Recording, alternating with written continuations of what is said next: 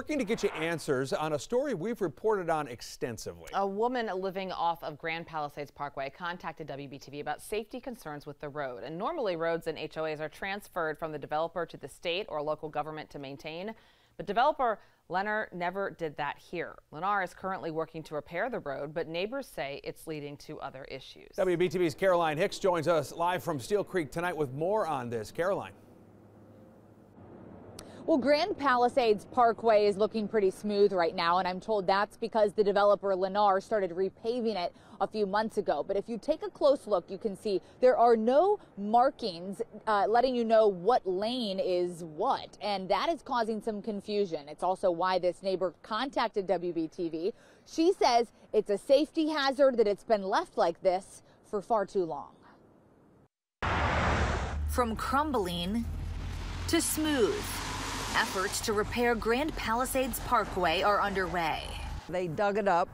They put this first coat of blacktop on it, at which point all of the markers on the road disappeared. Georgia Sorensen lives off of the parkway and says it has been without lane markings for months. There's nothing for this entire stretch of road. She says it's a safety hazard that led to another car hitting her as they turned onto Highway 49. I got hit by somebody who was alongside of me that I didn't know. I was totally surprised.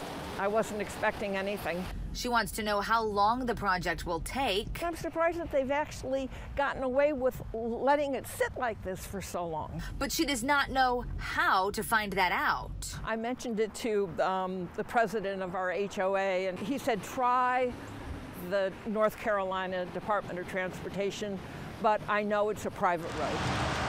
In past reporting, a spokesperson for Lennar told WBTV, although the road was built to city standards, Lennar is making certain repairs and improvements to the road at its own significant expense.